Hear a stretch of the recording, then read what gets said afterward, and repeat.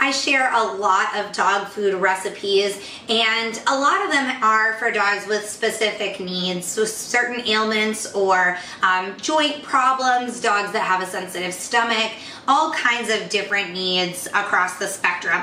This is just a healthy homemade diet for dogs. It's kind of a base recipe that you could feed the average dog. You want to make sure that you run it past your veterinarian or a canine nutritionist. They'll give you some insight onto supplements or a multivitamin that may be needed to provide your dog with 100% balanced nutrition. That's very important. But as I mentioned, it's really good for the average dog, and it sort of starts as a base layer. You can add different things if your dog has different needs, but this is a really great place to start. This homemade dog food recipe is made on the stove top. So here I have a large saucepan. I'm going to turn it on to medium heat, and I'm going to add all of my ingredients, or most of my ingredients actually, to the saucepan. So first I have a pound of ground beef. I have 2 cups of dry quinoa. I have a tablespoon of organic butter. On this plate, and it's kind of hard to see because of the glare, but I have a pinch of salt, a tablespoon of wheat germ, a teaspoon of brewer's yeast, and a tablespoon of calcium citrate.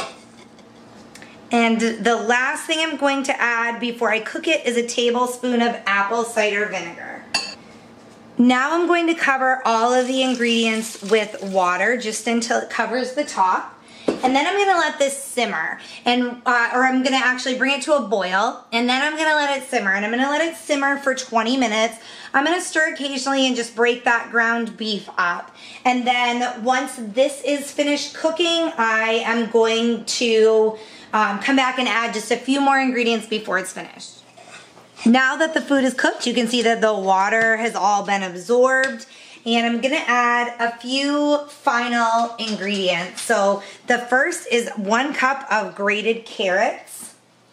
I have a tablespoon of flaxseed oil, 2 tablespoons of organic plain yogurt. And you wanna make sure that you're using plain yogurt, not vanilla flavored. The vanilla flavored yogurt has artificial flavors and a lot of sugar that your dog doesn't need. And then finally I have a teaspoon of ground ginger and a teaspoon of turmeric.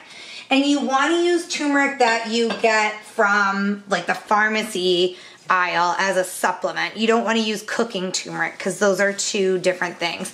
So while this is still warm, I'm just going to mix these together. And then once it cools, you can feed it to your dog. For serving size recommendations, just click the link below the video. It'll take you to my written guide, and all of the serving size information as well as the nutritional facts are there for you. If you have any other questions, feel free to email me. Thanks for watching this video recipe.